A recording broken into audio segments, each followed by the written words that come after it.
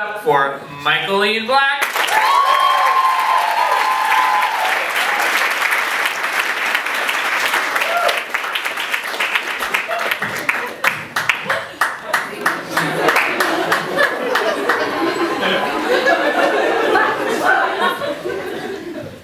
I want to start by congratulating my opponents this evening. I thought they did as good a job as they could.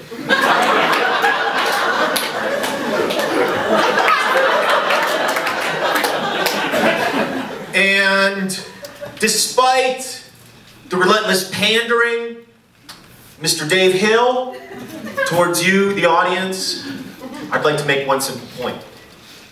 I agree with you, Dave. We have some common ground here tonight.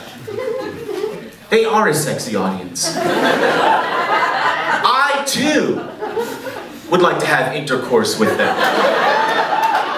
You bet you're wearing clogs. I'm wearing Ugg slippers.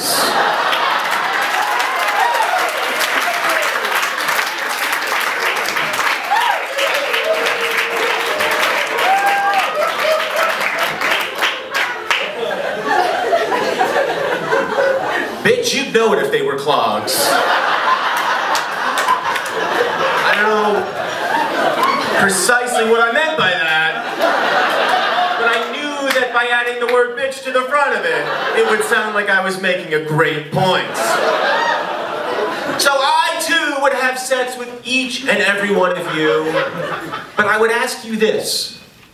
Hold a mirror up to yourselves before we have intercourse. Because each and every one of you is also dressed like shit. Except for this guy.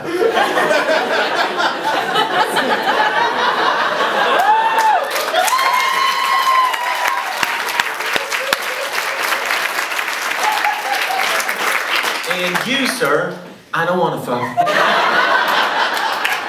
Because you seem like you'd be uptight.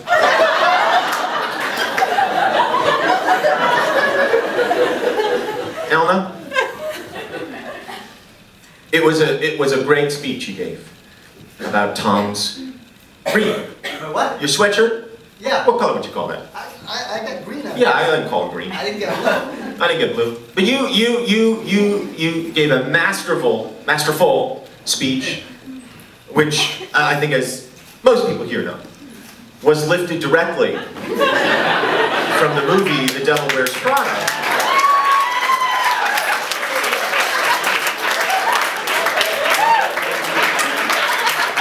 Without attribution,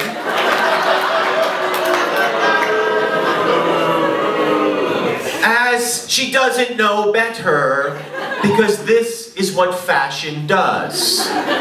It robs us of our culture and presents it as innovation.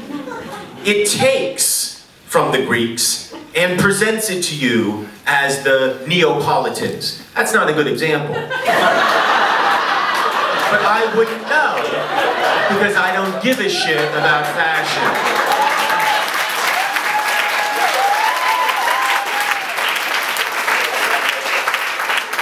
I would ask those of you who are maybe leaning towards the fashion side of the argument to consider nature's most fashionable animal, the peacock.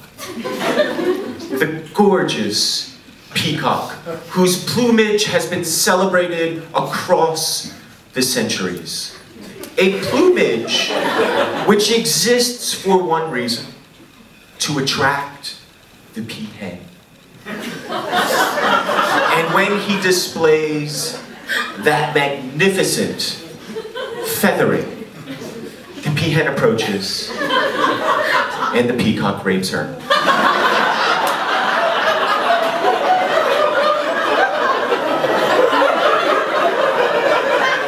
Then forced to conclude that fashion leads inevitably to rape. I'm not saying yes. But if Dave Hill were to be accused of some sexual misconduct, how many of us in this room would be surprised?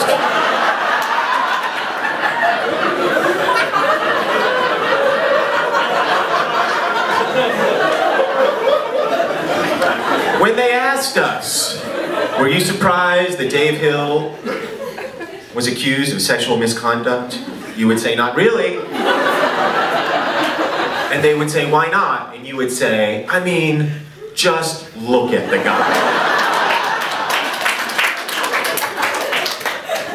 Those of us in greasy sweatpants, stained sweatshirts, Dr. Pepper t-shirts. People like me, we don't rape.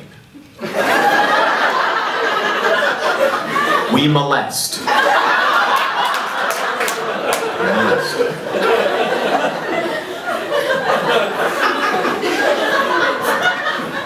I'd also like you to know that the muddled thinking, which was presented as evidence of comforts,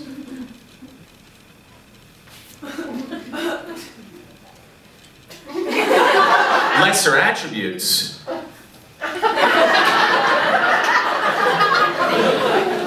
that muddled thinking has created an entirely extemporaneous speech before you here this evening. A speech which needed not PowerPoint presentations or glittery note cards. A speech which came from that part of the body which needs to be protected at all times, sometimes even by denim. The heart. I have, how much time do I have? 2 minutes. I would like to say this as I head towards the home stretch. Fashion is, by definition, exclusive.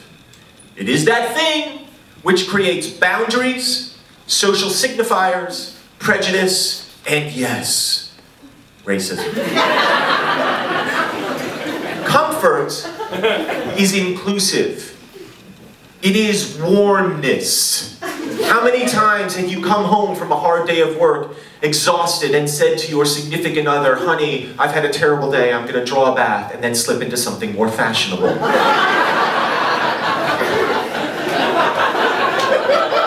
The purpose of fashion is manyfold. Perhaps to find a mate. What is the purpose of finding a mate? To find somebody that you can be with for all of time. Somebody with whom you can find what? Comfort, the comfort to be yourself. Perhaps fashion is seeking status or power. Why do you need status and power? Because there is something in you that is uncomfortable with yourself. This is why the ladies wear that stupid shit.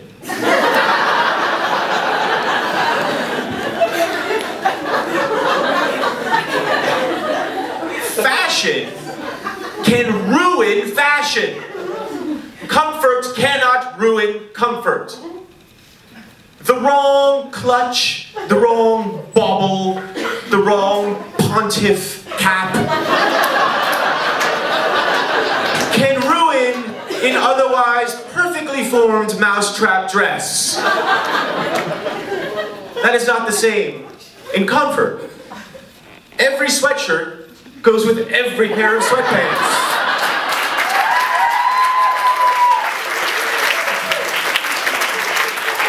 Every pajama bottom goes with every oversized Garfield nightie.